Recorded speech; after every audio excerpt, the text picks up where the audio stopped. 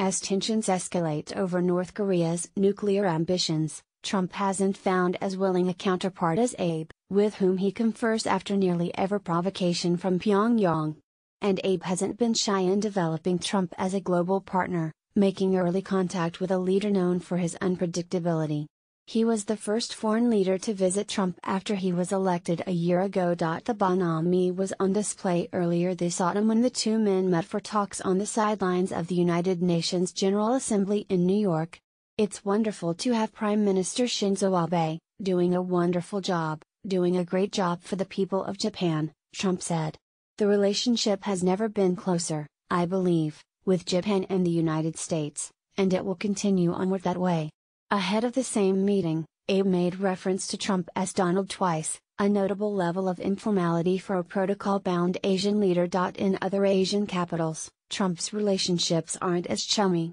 South Korean President Moon Jae-in has expressed concerns over Trump's bellicose threats toward North Korea and his frank dismissals of talks with the Kim Jong-un's regime. And while Chinese President Xi Jinping has proven willing to adopt a tougher line against North Korea, trade disputes and differences over security policy have complicated his relationship with Trump. That leaves Abe as Trump's closest partner in Asia, one who has meticulously worked to foster warm ties with a U.S. leader known more for his temper than his friendships. The strategy is not without risks. The Japanese public is wary of stoking a nuclear standoff with North Korea, and Trump remains generally unpopular in most countries. Those factors, however, have not prevented Abe from proceeding full throttle in his mission of a friendship. After North Korea conducted a massive underground nuclear test earlier this year, the two men consulted twice by phone before Trump contacted South Korea's Moon. Abe is hoping to maintain a consistent discourse with Trump to avoid miscommunication, according to people familiar with his strategy in dealing with the erratic Trump. By speaking on a regular basis, Abe is working to avert the chance for surprises.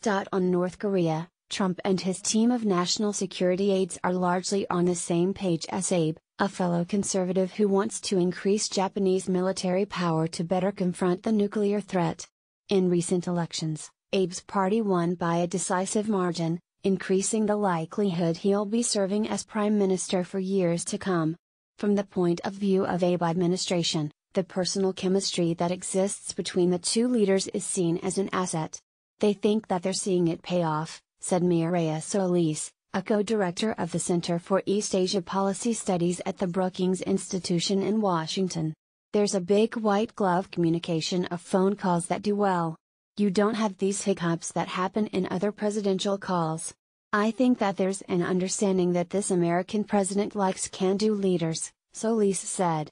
"And they feel that Prime Minister Abe is coming to this meeting in a very strong position because he actually faces the work and is set to become the longest ever Prime Minister in Japan." At the same time, however, Abe's political emboldenment comes as Trump finds himself politically hamstrung at home by the controversy over his campaign's ties to Russia. Trump has expressed worries that his weakened political standing may hurt his ability to negotiate with Asian leaders on his first trip here. And while Trump and Abe have found they agree on most areas, they don't see eye to eye on trade.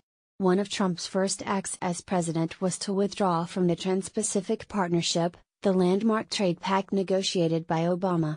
Abe, meanwhile, kept Japan a party to the accord, and has criticized Trump for his decision to renege on the deal. Those topics are likely to arise when Trump and Abe sit for formal talks on the second day of Trump's visit to Tokyo this weekend.